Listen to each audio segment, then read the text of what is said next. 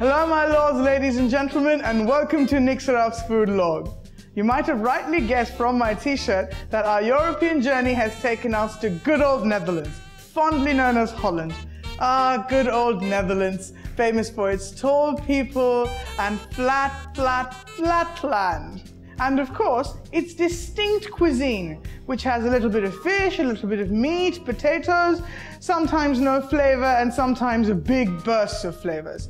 But there is one particular Dutch dish that really crowns the cuisine of Netherlands, and that is the Dutch pancakes, a very traditional and a typical breakfast for the Dutch people, not to be confused with people from Denmark, as most people do.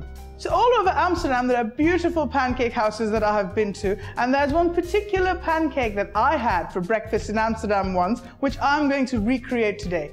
And that was an apple and bacon pancake, a beautiful mix of sweet and savory flavors. And with that, some traditional Dutch hot chocolate. Really, you haven't had hot chocolate until you've had a Dutch hot chocolate. We use these green Granny Smith apples that are nice and sour and not too sweet. They're regularly used in cooking and are sometimes known as cooking apples in many places. So the first thing we're going to do is we're going to peel, core and slice this apple into slices like this.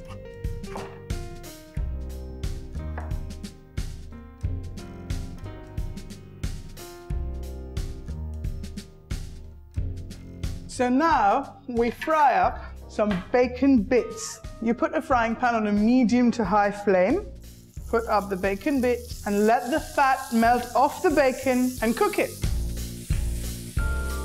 Make sure you don't cook your bacon completely, but just wait till all the fat melts and it's about 3/4 cooked, because we're going to put it in the pancake when it's being cooked on the pan.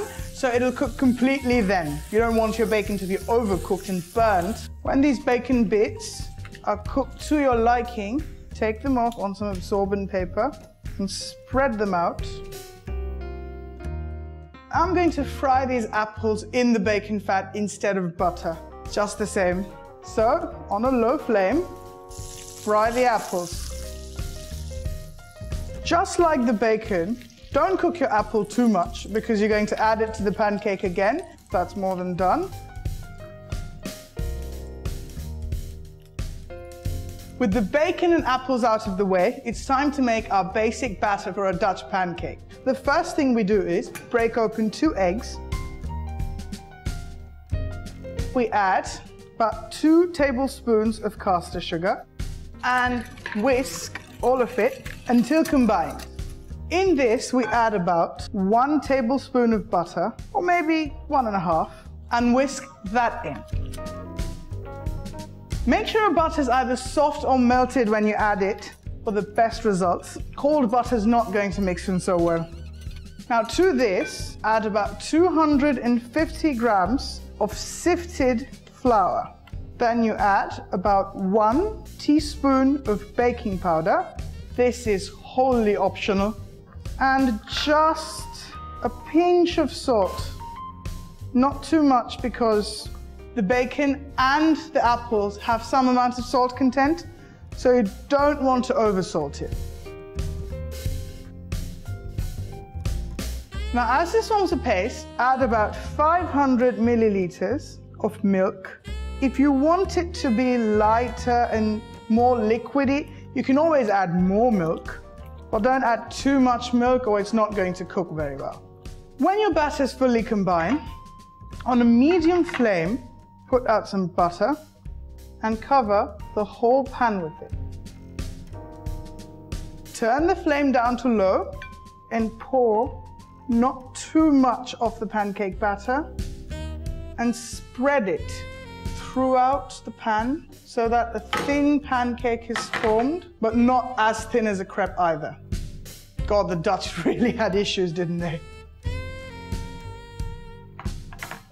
Now, when this is on a very low flame, you can sprinkle the bacon, or as some Dutch do, put a whole strip of bacon in there, apple slices, Now when it's done, most difficult part is flipping it without breaking it. And there we go. Let's put this on. There we go. Back it up a bit. And here we go. Oh, that looks beautiful. And now to make some good popular Dutch hot chocolate. For this, I have quite a good amount of dark chocolate, which I'm going to melt in this double boiler.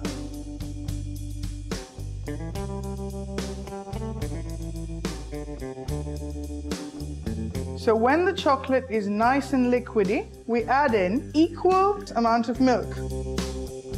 And keep on stirring the milk and the chocolate together till all of it's nice and combined. This of course doesn't need any sugar because the chocolate's quite sweet already. But if you do wish to add some sugar to it, then I suggest you get your diabetes checked beforehand. And to enhance the taste, add just a pinch of salt, let it dissolve, and take it off the heat into a glass. Dutch hot chocolate cannot be complete without a nice swirl of whipped cream on top. So I have with me a bowl I kept in the freezer for some time. The best result is if you whip the cream in the coldest of bowls, or preferably over an ice bath. So here I have a little quantity of whipping cream, nothing less than 33% of fat. Otherwise you're not going to get anything. Just, liquid cream you can pour on something. We take a balloon whisk and we whip. When it reaches stiff peak, there you go, nice and stiff. I'm going to put it in a piping bag.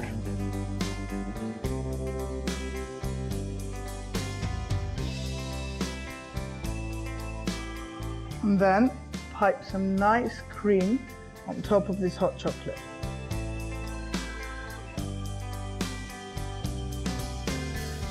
And of course, to go with Dutch tradition, sprinkling of cinnamon on top of this whipped cream does the trick. So what most people love doing is they wait for the cream to collapse and then mix it into their hot chocolate to get even a creamier texture of hot chocolate. So generally in pancake houses or Dutch homes, with pancakes, a syrup is served called stroop, which is made out of sugar beets, which is thick and dark, but much like maple syrup. So since we're not really we don't have stroop, so I will be using our beloved maple syrup and give a nice sprinkling and pour a good bit on this pancake. And my lords, ladies and gentlemen, before I get lost in this beautiful, beautiful creation, I have just one thing to say. Het smakelijk.